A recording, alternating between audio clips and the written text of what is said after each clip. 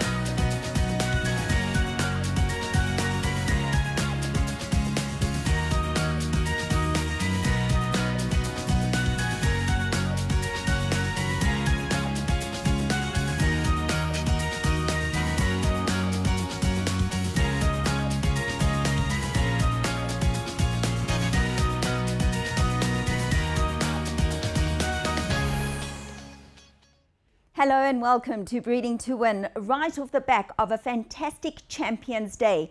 Not the greatest results for punters, but it was so great to see so many different faces on the podium.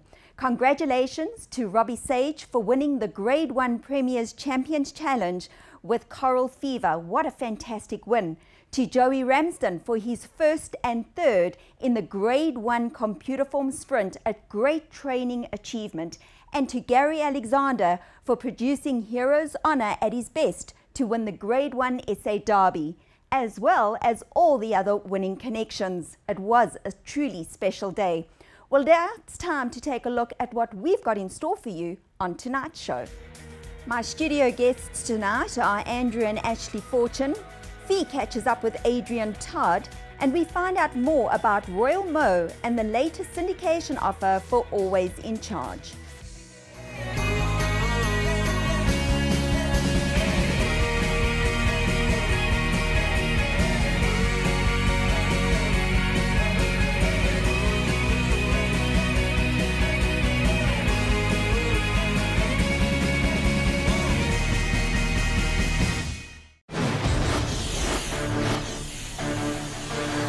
Hits the front in the 8th, her 1,000 guineas success. Finding outclassed them. Architecture gallant in defeat.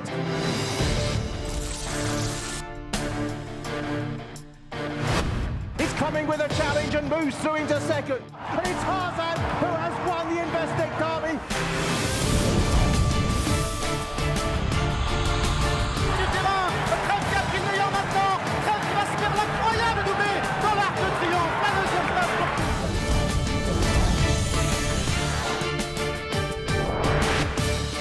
A length and a half away. He's 2 lengths in front.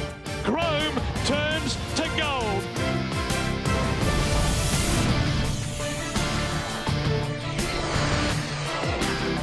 Smart Call wins the Jambi Mid.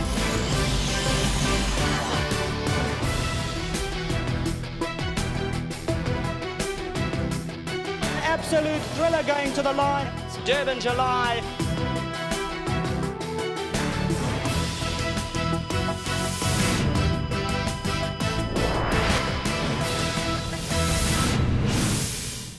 Nine lots broke the 6-figure mark on what was a solid day of trade for the Tattersalls Guineas Breeze Up and Horses in Training sale. It was Alistair Donald of Sackville Donald Bloodstock, the leading buyer at the Craven Breeze Up sale, who signed for the top lot on the day, giving 200,000 guineas for a filly by Tamiers. Seeing off stiff competition from underbidders Eamon Riley of BBA Island and trainer David O'Mara, the well-bred sister to the Rockfell runner-up Fadail from Lynn Lodge Stud is set to join trainer Andrew Balding. It was another filly who hit the headlines later in the Breeze Up section of the sale, this time an offering by Shamadal from Horton Bloodstock. The filly, who hails from the family of this weekend's 2,000 guineas contenders Gustav Klimt and James Garfield, was knocked down to Matt Coleman of Stroud Coleman Bloodstock for 155,000 guineas. Names to regularly feature on the lists of leading breeze-up buyers are those of Stephen Hillen and trainer Kevin Ryan, who, having enjoyed notable success at the 2-year-old sales in the past, swooped again to secure a Lope de Vega colt for 145,000 guineas. Consigned like previous breeze-up successes for the pair, the Grey Gatsby and Astaire by Grove Stud, the half-brother to Group 3 winner Nargis was a notable pinhook success for the operation, who paid just €66,000 for the colt last year. Charlie Gordon-Watson also made his presence felt on the day, signing for 2 lots, including a Dutch Art colt out of Group 1 runner-up Lady Darshan. The Church Farm and Horse Park stud offering was bought for the increasingly active Dr. Johnny Hon to join trainer Gay Kellaway's Newmarket String. Well, he's a well-bred horse, the first foal by Street Rider listed winner, and a black type, obviously. She's got a Kodiak yearling, which is a high chaparral. She's a very good race mare, trained by Stan Moore. She's second in the Fillies Mile. I remember her being sold here out of training for, I think, 600,000 to Newsells. Dutch Art's a reliable stallion, but he's just a very nice type with a nice pedigree and a good attitude and a nice horse. He's going to Gay Kellaway for Dr. Johnny Hon's global racing venture. Hope for the best from here. It was no surprise to see the only offering by the late Scat Daddy attract plenty of interest, with the final offering by the standout sire to sell at this year's Breeze Ups, selling to Michael Donoghue and the Yulong investment team for 120,000 guineas. The Church Farm and Horse Park stud colt had been led out of the ring unsold at $75,000 as a yearling before being snapped up by Mr. Zhang to join his growing string in Ireland. Another successful pinhook on the day was lot 137, a Havana Gold colt from Oak Tree Farm, who, having been bought by Mags O'Toole for 42,000 guineas at Book 3 of the Tattersalls October yearling sale, sold to agent Ross Doyle for 105,000 guineas. Lovely type, good mover, big strong horse. Did a nice breeze. I'm delighted to get him. He's gone to Jim Boyle for a client of Jim's, so it's fantastic. He's come from a good home. He's a nice horse. He's a very good stallion. And the dam's pedigree backs up as well. She's bred 2 black type horses, so we're very excited about him. 105,000 guineas was the price also paid by Blandford Bloodstock for lot 249, a far colt from Bushy Park Stables, who was bought by Matt White for just 18,000 guineas as a yearling, before realising over 6 times that amount at today's sale. As always on the eve of the Kipco Guineas Festival, the sale attracted international buyers, including the Dubai-based Hikesh Parmar. I've always come into the Guineas sale. I've come to the Craven as well, and it's just a nice sale basically. And I've bought some previous horses here. We've had some great days out with them, and it's just been a very lucky sale for me. So I'm back again. The one that I bought today, it's an exchange rate filly, and she's going to shuttle to Dubai. And the plan really is to give her the summer off now, and then aim for the UAE Guineas. I'm based in the UK, but I have horses in Dubai with Satish Seemar at Zabil Stables.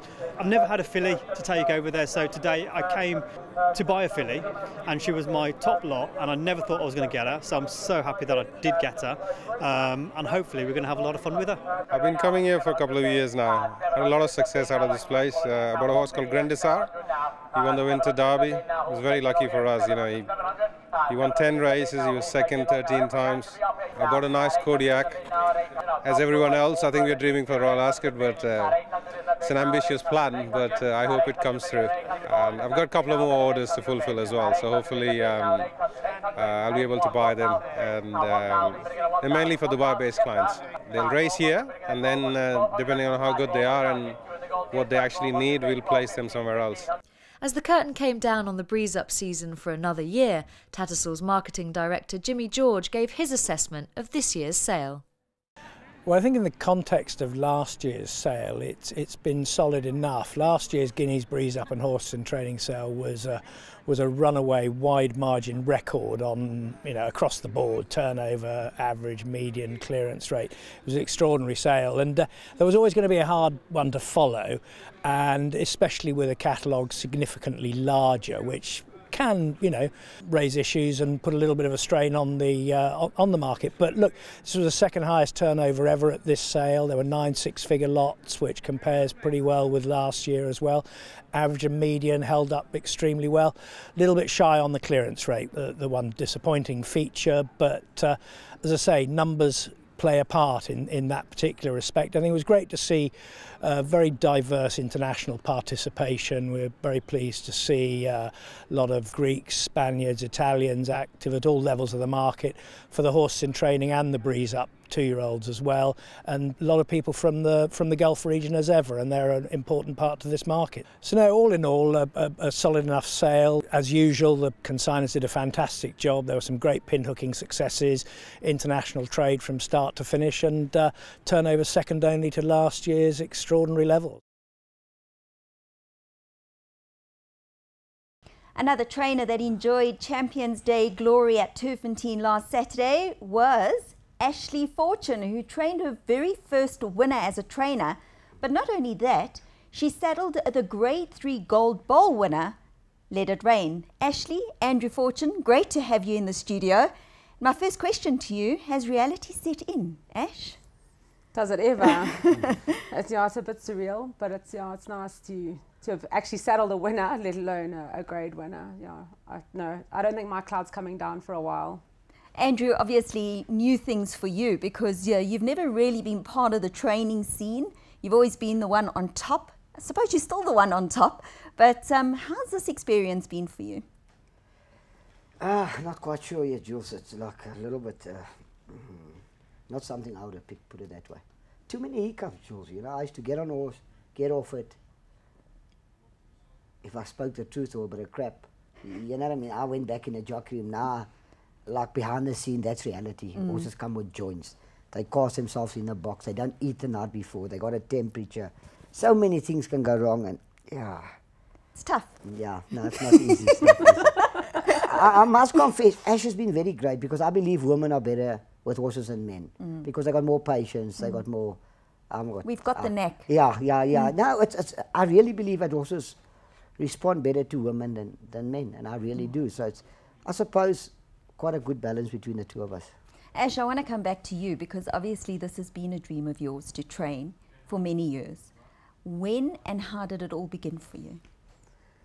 I started working in a racing yard at 18, just as I left school, for Garth Davis. He's sadly immigrated to Australia, but he kind of put my toe in the water and said, come and have a dabble at this, and if you like it, then you can give me a hand. And well, ducked to water.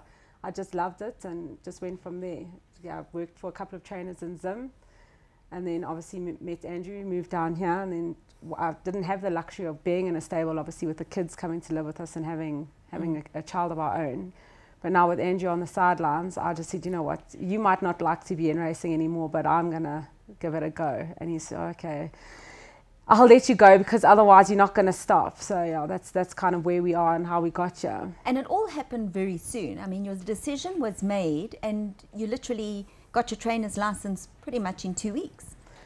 Yeah, I wrote the exam much to Andrew's disgust. I don't think he was very keen on the idea of me going for it, but I just went for it and thankfully passed, and they gave me the license. And within 2 weeks of the license coming through, before actually, the horses were in the yard 2 weeks before the license came through. So no, it was very fast, quite a whirlwind, but I mean, anyone who knows Andrew knows that nothing is at a snail's pace. Everything is a whirlwind, and that's how we roll. And obviously, a couple of weeks later, you saddled up your first winner. I mean, because that's literally what it was. Yeah, right time, right place, and very fortunate enough to be given an opportunity from Hassan Adams and Dale Lynch and Sammy. I mean, we're very, very grateful to them for them trusting us, being a complete, I mean, I'm an unknown to them. Thankfully, Andrew's had a good relationship with them, and through Darryl Hodgson and Dun Katz, they trusted us with the horses. And I mean, if it wasn't for them, we probably still wouldn't have a score on the board. But it's nice that people are trusting us with their horses. You obviously need the support, Andrew, and obviously now with you not riding, let's just quickly touch on your injury, because you had a knee replacement, and how is that doing? I mean, I think a lot of your fans who missed your interview on Saturday probably are sitting here with bated breath thinking, are you going to be back riding? I had my first knee op at 22, I think, and then one at, could have been 30. I think this was my first knee op. Sure. So, Jules, I'm not that well bred, you know. I'm just looking at your stomach a little bit. Jules, listen to me. If my knee was okay, I've been in worse positions and I've come back to ride. No, we know that. But Jules, God, I've had so many comebacks. I don't want to, you know, the last couple of falls I had, I mean, last season, I was city clear and then for a while, I rode with a fracture in my back. I had to go for 12 injections every second day, I think for a month before I rode Kangaroo Jack, because I wanted to ride Kangaroo Jack in one of the features, and I had a fracture in my back. And after Kangaroo Jack won, the woman still said to me, "Are you going to stop now?" I said, "Are you joking? I'm 32 clear on the log. I want to be champion." And then I think a meeting or two later, a horse fell on me and broke my ribs on both sides. So like, you know, I fell off the one morning at track and saw stars. That never used to happen to me, you know. It's all my kids have seen me ride, you know. My grandchildren have seen me ride. What am I still going to prove? You know, I've been champion, and I'll leave it while it's a bit high, you know what I mean? I must confess, I don't really want to do it anymore. I don't mind riding horse at track. I love horses, and but nah, I don't want to do it anymore. So you are riding work at the moment for Ashley? Yeah, I ride work, but I can't sit like a jockey to a degree. I can't pull my irons up. I can't pull this foot up that, this knee up that high. And I enjoy it. I enjoy it. So you still got the feel. And I think for Ashley, for you especially, that's so important because you're getting the feedback and from such a professional and such a top horseman. Yeah, it's nice because what I see, he confirms. And like sometimes I'll doubt myself and say, did that really work like that? And he'll come back and say, this really moved like that. I'm like, okay, cool. So at least we're on the same page and we can figure it out together. And if a horse has got a slight niggle, I've seen it, he's felt it, and we know where we're going and how to sort it out. So it helps. It's actually a great relationship because a lot of husbands and wives can't actually work together, and you kind of find that friction. But I think because you've both been in the industry for so long, this is your journey, and I think Andrew kind of respects that in a way. Yeah, he you know, is very, very generous to give me this opportunity, and I think he does understand that everyone's entitled to a little bit of living your dream. And I mean, I don't think he wouldn't support it. He's always been an advocate of supporting people, and I suppose it's just a little bit of my time now. I mean, it's not that it's my time; it's our time, and I'm glad that he's with me because there's no ways I'd cope in this environment on my own. You know, I'm not strong enough, not even close to being strong enough to deal with the pressures of it. And Andrew's far more experienced with dealing with the ups and downs of it than I am. So he supports me more in that way. I mean, the horses are the easy part, please believe me. It's all the other things that go with it that make it tough. Absolutely. Okay, now let's chat about how many horses you got at the moment. Yeah, there's 21 at the moment, so obviously there's a couple of empty boxes, but yeah, we've got 21 nice horses in the yard. And how many boxes have you got? So you're training out of Vol? Yeah, just love it. It is. I don't know why people say they don't like it. I mean, I'm very pro Vol. I love it. It's in the bush, so horses are in more natural environments, and yeah, don't get me wrong, winter hasn't even started, and I'm looking for body warmers and heaters But yeah, the horses seem to really love it there. They can have a play outside, and yeah. So we've got 30 boxes at the Val, and you got 21 filled. Yeah. So this is early days for you, and you've already got 21 horses. So Andrew's been doing a lot of PR. Yeah, he has. Yeah, Jules, listen to me. We all don't get the opportunity that Justin Snaith gets. Fall with your arse in a butter. You know what I mean? These people that start with strings that Drakenstein support, and you know, Justin took a string over from his father. You know, it's easy to take over a string. To build a string from the bottom, God, and get people to support you. Thank God people kind of know me. I'm not scared to phone anybody. I'm not there to steal anybody's owners. Like I phone one or two people, they say, but I'm happy where I am. I say, no, don't misunderstand me. I don't want to take you away from where you are. I just want you to buy me a horse. That's all. You know what I mean? I was grateful for Hassan. He sent us, I think, 14 or 15. 7 is gone. They were rubbish. I said, we can't win a race with these things. They got no actions. They got nothing going for them. It ends up making the owner sour, and we kind of really don't want to do that anymore. You know, there's been too many people that have sat too long with horses that are just keeping a box full. And who wants that, you know? If the horse has got no ability, then, you know, it's got an ability somewhere else. Rather let it go and live in a paddock and make a little girl happy or something. Yeah, so we got rid of, I said to Hassan, he said, send him to PE.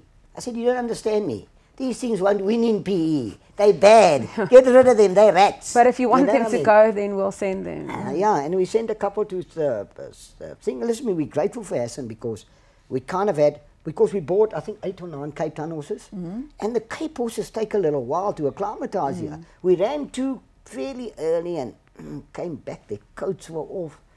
And they were eating well, and then Darryl said to me, look, I've worked for top trainers, I've ridden for top trainers. I rode for Dennis Dyer, Charles Led, Alec Led, Darryl Hodson, who do I miss? Dominic Zaki. Never kept me on a horse, took me on once. He got beat, never got to ride again. And yeah, now look, I was a stable jock to a lot of top Joey Ramson. I mean, and the nice thing of Saturday was as well, that was winning. Joey, I mean, he calls himself the king of stayers, and he was a brilliant, he's a brilliant trainer with stayers. He's a brilliant trainer, never mind the stayers. And I could take a little piece out of his book. Like Dennis Dyer, brilliant for me, brilliant sprinter trainer. And I can tell you to the T what Dennis will do the last 2 weeks with the horse. Of course, I worked for him on 2 occasions, probably 3 years, you know. So I've been around the block, and there's only one thing I know, as horses. God gave me this special gift. And it's just, I don't know why. I can just feel a horse and tell you. And she does physio as well. Like this morning I worked when I said, not quite. And this afternoon I was, okay, we checked it out. And yes, now I had a look at it. I found a little twiggy, and that's a great thing. So you work great as a team, as we've touched on. But it's not only that. I mean, when you look at Let It Rain, you had another team member part of that. And Andrew, that must make you very proud to have your son, Aldo de Meyer, ride Ashley's first winner for the stable. Now, you know, Aldo started riding in work riders. He was bad, Jules. He was bad, eh? I used to be his father. I used to kind of close my eyes. Joey gave him 1 or 2 rides, and then he got his license, and Charlie gave him a bit, and he rode winner after winner. Since he's won the Met, a couple of years back for Mrs. Plattner, he's kind of, I could see him start coming forward. And I used to ground him and say, can't you feel this, can't you feel that? And eventually the penny dropped. And today I'm proud that he's I mean, he won on our filly in Port Elizabeth that we bought, or that we have that we got with Alan. And that was like his kind of first winner for us. And I could ride one that Ashley literally trained, you know, that was just, you know, we started watching the race on the 2nd floor, I think. And the time they came into the straight, we were on the ground, running towards the race. But you were pretty bullish, you guys, before the race, Ash. So you obviously had seen something with Let It Rain, and he had come through his preparation. Even though you didn't have the horse very long, you knew how he should have looked and how his progress had come on since he joined your yard. Yeah, he raced under Dan Katz's name at the last night meeting at Turffontein. And Andrew was bitterly disappointed because he finished 6th and, you know, he got tired. And I said, but what are we moaning about? This was a grass gallop for him for the run. I said, let's just take a step back and see what he does after the race. If he eats, you know, if he's well and fresh or whatever. Anyway, I mean, the 2000's also flipping half a race course too short for him as well. And then we got him home and he didn't stop eating. Andrew moans about how much the horse eats, and, you know. But he's a happy horse, and then about, I don't know, 3 or 4 days after that run, I always take him out, and because I love to play with him, because he's such a big baby and he's such a gentle giant.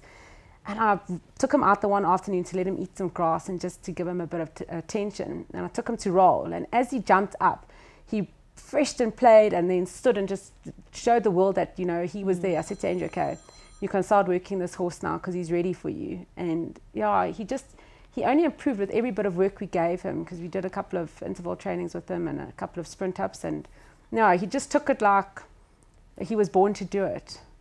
And obviously the race all panned out exactly as you guys had planned it. Yeah, I don't think it could have gone any better, to be honest. I think the jocks were questioning Aldo's sanity for 3/4 of the way around. But yeah, I don't think anyone realized that he is such a big, long striding animal, and I mean, he got to do it his own way. I mean, how better can it go? And Aldo, I mean, hats off to him. He listened to every word. And before the race, he was very apprehensive. He says, oh my gosh, why did my dad make me watch these replays? And I said, please, just do me one thing. Just trust him. Just trust the horse, because he will give you everything. Just don't drop him out. Trust him. And he did that. And whatever Andrew told him to do, he did as well. So, yeah. Aldo rode brilliantly, and the horse has done brilliantly. And he came out of the race so happy. He's charging around the paddock the next morning, screaming at the top of his voice that he was the king of turf and the Vaal. And yeah, no, we loved it. He's been great. First grade winner. First winner in total. Wrapped up in one. Wrapped up in one with Aldo, family affair. So the dream is beginning. Yeah. So on behalf of the Breeding to Win team, we wish you all the very best as a team. Andrew, I know we might not see you back in the saddle, but now you are still part of racing, and that's great to have. And especially being part of Ashley's team, we know we're going to certainly get to chat to you on course as well, which is always exciting, as we all know. So thank you both so much for your time, and we wish you all the very, very best. Thank you very much. Thanks for having us, Jules. And we still got shares for available. You know, I'm going to sell these horses, Julie. It's not that easy. My while PR I'm officer. on the air. And yeah, no, Jules, just listen to me. One thing I'll guarantee you, if your horse is rubbish, at least you'll have a laugh. You know what I mean? We won't make you feel bad about it. Yeah, thanks for having us, Jules. Thank you very much, guys. Thank you. Thank Are you. we seeing another run here? Let It Rain is 12, 14, 16 lengths clear. Can he maintain this? Second place is still Kitty's Destiny. Then comes Odd Rob, just cruised in. Further back then to Storm Warning, the Elmo Effect and Cool Chardonnay. Let It Rain has got 250 meters left to go. The other's an extra 20 meters. Second place is just cruised in. Kitty's Destiny further back to Storm Warning. Let It Rain still in front. The pack is coming. Just cruised in. Kitty's Destiny. It's still Let It Rain from just cruised in. Let It Rain. Unbelievable. Let It Rain did it for Ashley Fortune. Just cruised in second. Then came Kitty's Destiny. Fourth got close. Cool Chardonnay and Storm Warning are involved. Have you ever seen the likes?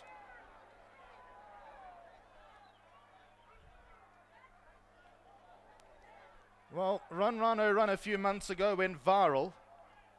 This is completely different in the fact that it's been timed to the absolute decimal second. Let It Rain to give Ashley Fortune her first winner. Aldo Domeo the winning jockey. What a gamble he's taken here. Let It Rain has won this. He had a plane to catch. He's made it on time. No pressure, but we've loved every moment of it. The whole day has just been awesome, and I'm so proud of my horses.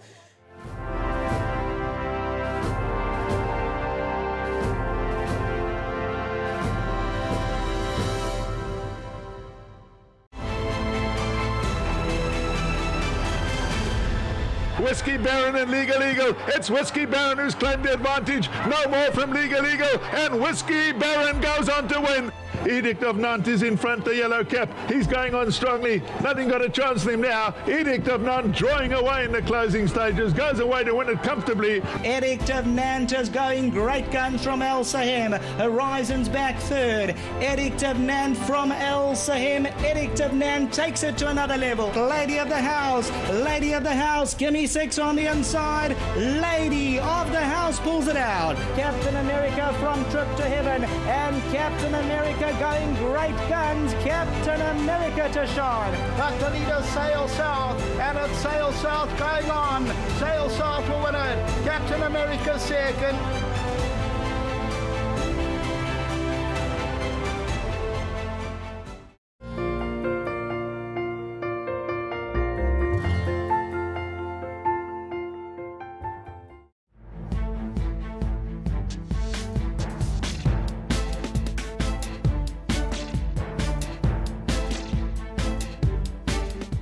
Adrian Todd is currently heading up the Import and Export Task Team.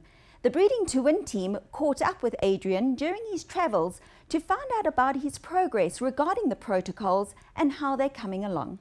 It's been a while since we caught up with Adrian Todd and got the latest update on South Africa's protocol. And it's very interesting this morning. I've taken a look at the recent video and the new brochure. And now, Adrian, it's lovely to be here this morning. You're now under a very official name of the South African Equine Health and Protocol. Yes, Fee, you know, we started out, or my involvement with this effort started out after the Bloodstock South Africa CTS workshop that was held in 2015, and that led to the formation of the task team.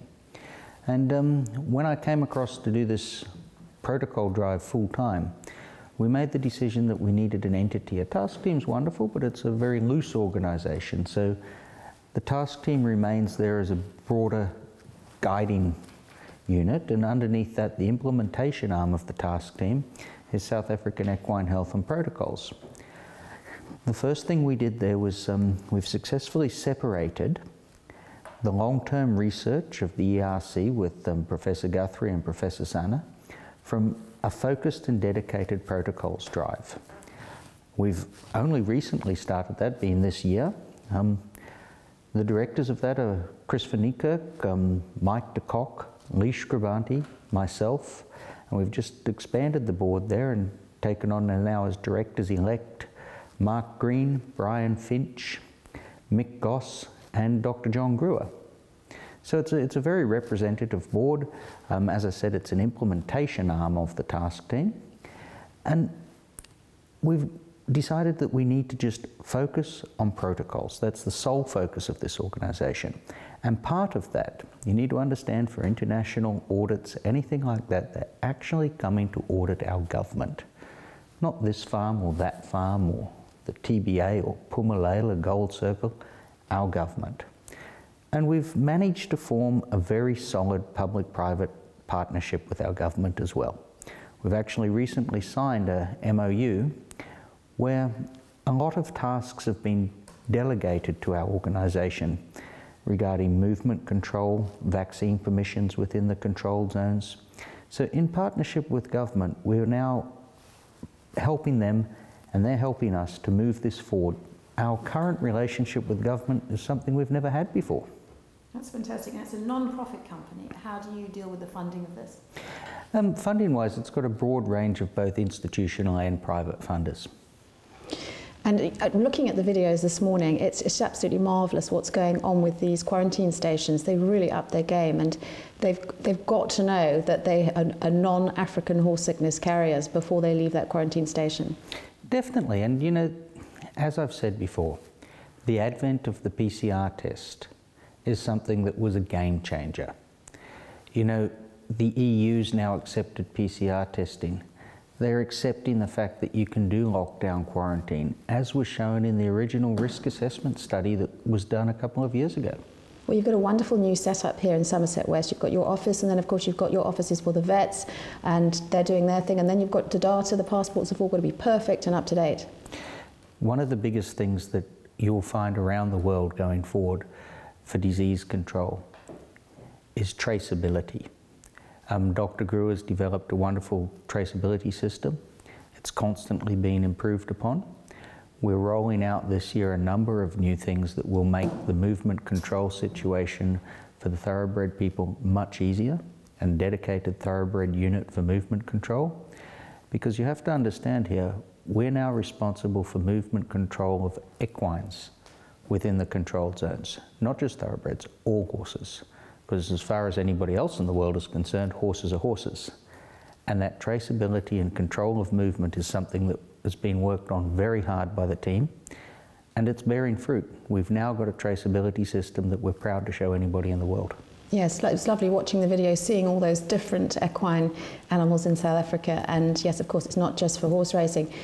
But now, the timing, looking at your brochure, the timing, you have come on absolutely leaps and bounds in a short period of time. You know, there was solid science there before, and that was one of the main reasons for putting all this together, was to couple the scientific technical drive with the political drive. You know, I keep saying this, I stole this statement from Mike de Kock when we first started working together. He sat there and he said, at the end of the day, protocols are between governments. And we had to get our government on side, which we've now done. I think one of our greatest achievements after getting that done was when we were in Hong Kong for the International Movement of Horses Committee, and then further discussions in South Korea in December. The South African Department of Agriculture's head of animal health accompanied us. So that's the level of participation that they are now putting into this. And it's just been wonderful. I think that we're really making solid progress, and I expect more big things this year. Yeah, the work you've been doing is phenomenal, and obviously that's involved an awful lot of travelling for you as well. It has. You know, when we started, Dr. Brewer and I have met with most of the regulators in our targeted countries and formed relationships there. We're now in the process of moving our focus not away from that, but to add industry awareness campaigns. In 2013, South Africa failed an EU audit. Fact of the matter is, South Africa deserved to fail that 2013 audit. The work that has been done since then, now coupled with the government partnership and the international awareness, we need to show the world that they don't need to fear us. This is not the South Africa of 2013, and we now do have a sustainable, safe pathway to offer. And there's another audit coming up which will hopefully be successful. Very much so. You know, we're very confident about that. We're so confident that we really believe that we are ready for this. We haven't just taken that at our own word. We've had international experts from Europe and the United States come on 2 different occasions now to conduct pre-audits. And there's still a lot of work to be done. We're aware of that, but it's targeted, focused, and prioritised. We know where the shortcomings are in South Africa, and we have a plan to fix them. Adrian, thank you very much for taking the time to chat to us this morning. I know you're a very busy man. There's lots of travelling planned, and you're working very, very hard on this project. You're making great strides, and we're all very proud of you, and looking forward to making even bigger strides by 2019. Well, it's always wonderful to speak to Adrian Todd. It's lovely to be in his new office here in Somerset West. We've had a great update this morning. He really is making huge progress, and South Africa looks like we're going to be moving very shortly.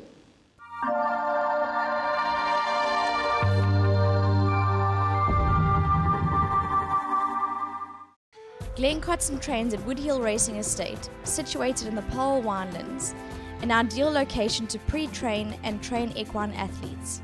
The 30-hectare estate is a fully equipped professional training property with large green paddocks, hot walkers, 2 tracks, starting stalls, and Glenn has access to the Melkbos Beach, where he regularly transports the horses to enjoy the cold, therapeutic Cape Ocean.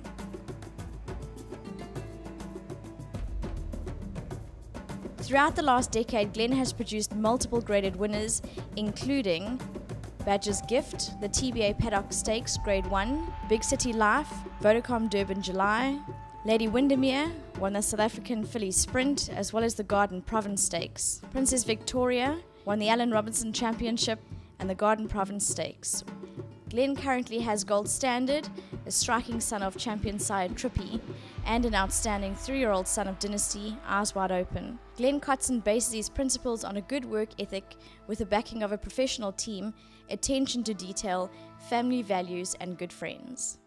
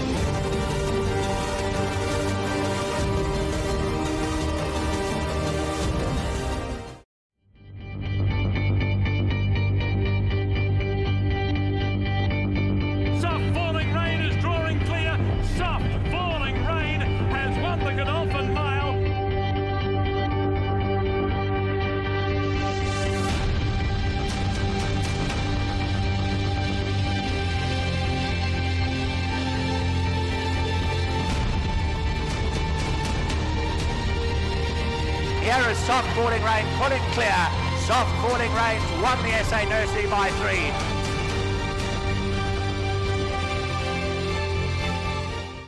3. New Turf Carriers has been in long-distance transport since 1995 and pride themselves in excellent service. The bottom line is, New Turf Carriers take your horse from door to door with pride, passion and punctuality. Kentucky-born Royal Mo is the first son of Uncle Mo, champion sire in the US, to stand in South Africa, and he joins the top ranks of stallions at Clava Vleistud.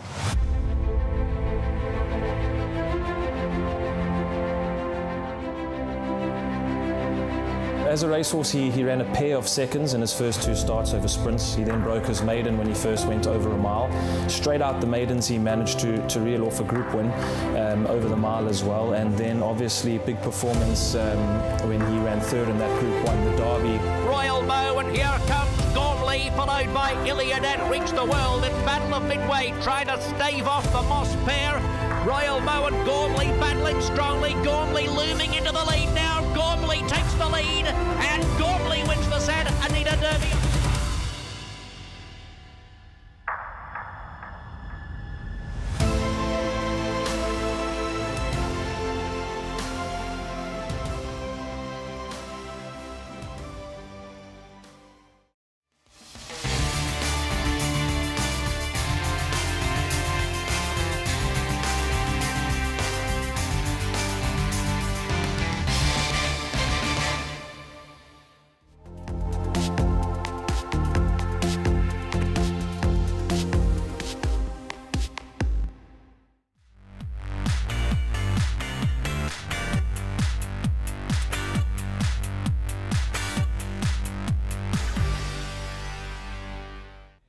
Grade 1 winner, always in charge, is the son of the late Captain L and is currently being syndicated for stud. We take a look at what the syndication has to offer.